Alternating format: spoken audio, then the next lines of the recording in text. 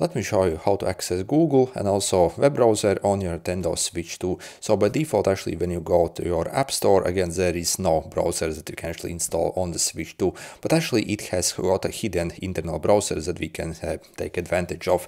But there is, basically a bit of faff basically to access. So first we're going to go in the settings over here. So click Internet Settings, again, click your Internet Settings, let it refresh your networks. Okay. And then we are going to essentially click on the network that you are currently using, so the Wi-Fi network essentially. So click change settings over here, okay, and then browse till you see this DNS settings and click on the automatic, so and select manual.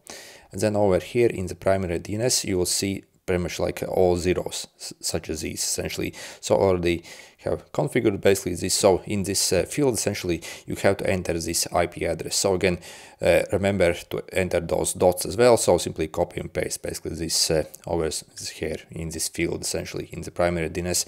In the secondary DNS you can leave it as is. So then click save, okay,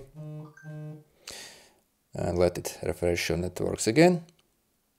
Okay, and then click on your network again. We have to rejoin it essentially. Okay, and let it fail essentially. So as you see, it requires user registration. So let's click OK. And now it will actually bring up basically this special page, basically, as you see. So then we can obviously access Google over here. So, or also you can enter your any websites that you want to access. So you see, basically, I can type in everything.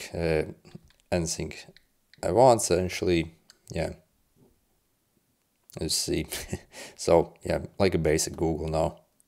Also I can pinch zoom in as well, and also I can easily basically access those websites as well.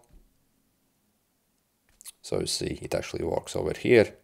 As you see, pretty decent. So you can use a browser. So again, it's completely ridiculous that Switch 2 actually doesn't provide easy access to like internet browser. So again, this is simply a workaround that actually works on the Nintendo Switch 2 and also the original Switch as well. So yeah, by the way, again, if you want to use your internet again normally, so we actually have to go back in the settings. So go out basically.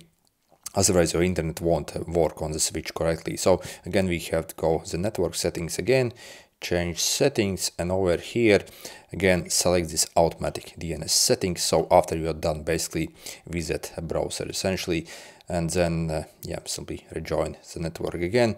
So and then basically your like regular internet will work just as normal. So again, it's complete faff. We actually have to do this every time we actually want to access browser on the Switch. Completely ridiculous. Anyway, good luck.